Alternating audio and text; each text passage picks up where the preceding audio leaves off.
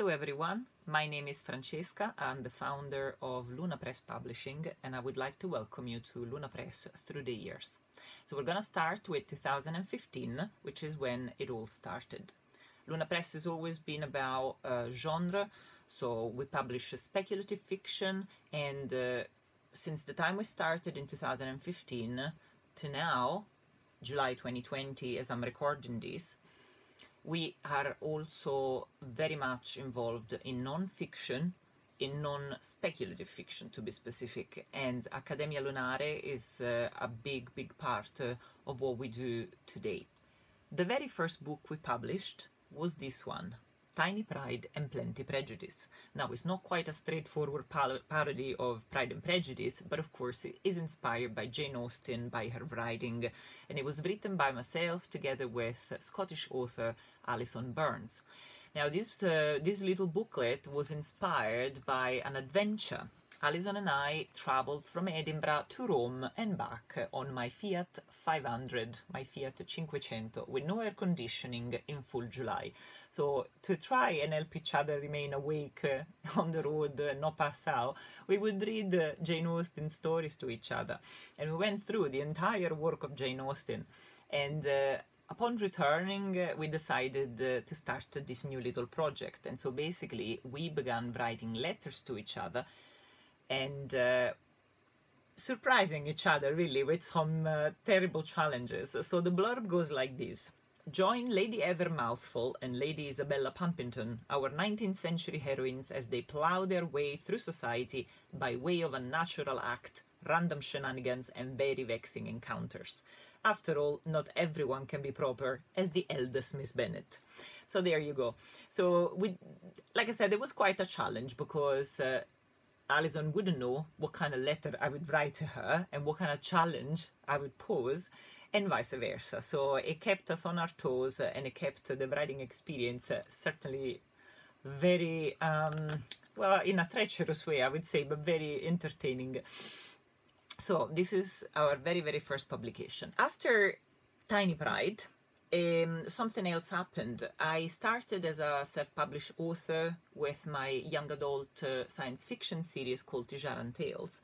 And after the first two books came out, I was offered a publishing contract by Oloris in America. So Oloris published the first two books, White Child and The Oracle of Life.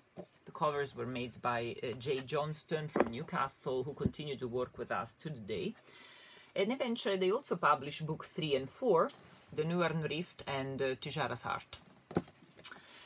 Unfortunately, with the passing of time, Oloris had to close, and sometimes that is the case with small presses. So by then, Luna Press was already starting to form in my mind, and so when the rights reverted to me, I decided, well, I'm going to use this opportunity to continue to improve also, you know, the publishing skills, etc. And I decided, you know, I am just going to publish them through Luna.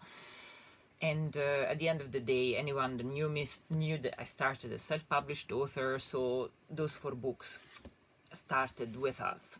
I took them back in. I didn't want to put them through another 3rd edition of self-publishing out there. It just, you know, sometimes when you have too many editions of a book, it doesn't really make much sense anymore. So I thought, let's just do this and let's finish the series like that. Now, the last book of 2015 was this one, Beyond Realities, Volume 1. This was the result of our very first short story contest. We loved short stories, you know, I grew up reading short stories in genre, and I was really looking forward to start to get a feel for the voices out there. And so I thought that having a competition would be a good way to start. We had cash prizes and the best artist had, of course, the work on the cover as well as their cash prize. And the 10 selected authors, there was a cash prize, of course, the publication at the time. And one of the things that I really liked about Beyond Realities is the fact that we discovered voices of authors who stayed with us through the years, and we are still working with some of them. Particularly in this collection, we have Barbara Stevenson from Scotland, Anthony Laken from London, and Anna Milon from Russia, who started through this very book right at the beginning and have done subsequent work with us, which is a beautiful thing actually, to be able to work with an author on more than one project.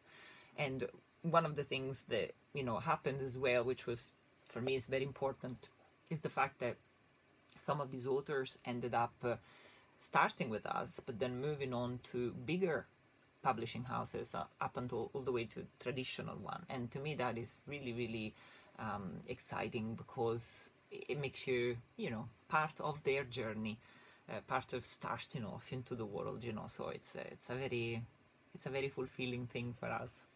And so there you go. So these are our 2015 first publications.